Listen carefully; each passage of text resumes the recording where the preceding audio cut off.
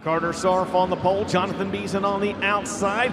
Your Friday night Midget A main is underway here at the Dome at America Center. Sarf will head down to the low side, Beason up top. Beason will shoot to the lead out of turn number 2, down the back straightaway. Through turns 3 and 4, the leader of lap number 1 will be Jonathan Beason. Jonathan Beason is your leader, and it's just a hornet's nest of cars back there behind him for second. Sarf goes to the high side of the racetrack, Hoffman on the inside, knocking on the back door.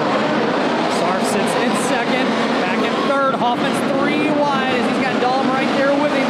Connell in the mix as well.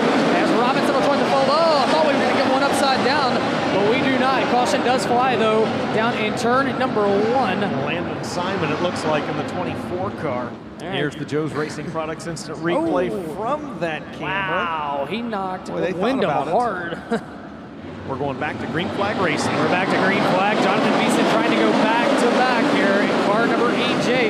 Meanwhile, sliders galore down in turns 1 and 2. Wow. How about Shane Connell right there up to second? From 5th to 2nd in one turn. Sarf going to try to get back by him on the bottom. What a race from 2nd on back in this one. They better not play around too long, though, because Beason is driving away from him already.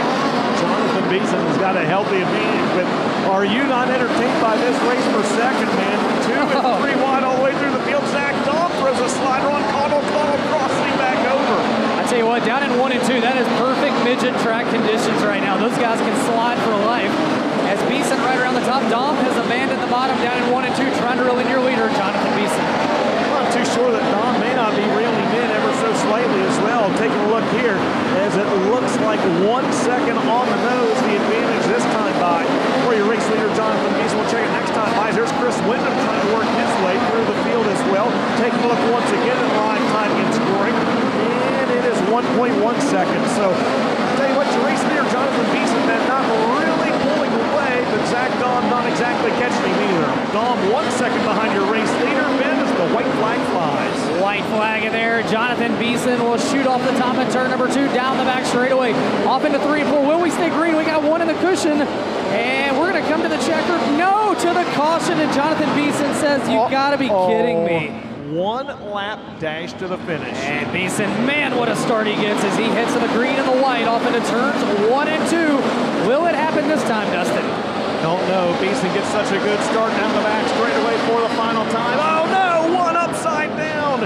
It's Shane Connell at the end of the back straightaway, and the red flag is out. Green flag is going to wave this time, a 1 lap dash to the finish, and Jonathan Beason trying to bring it home again.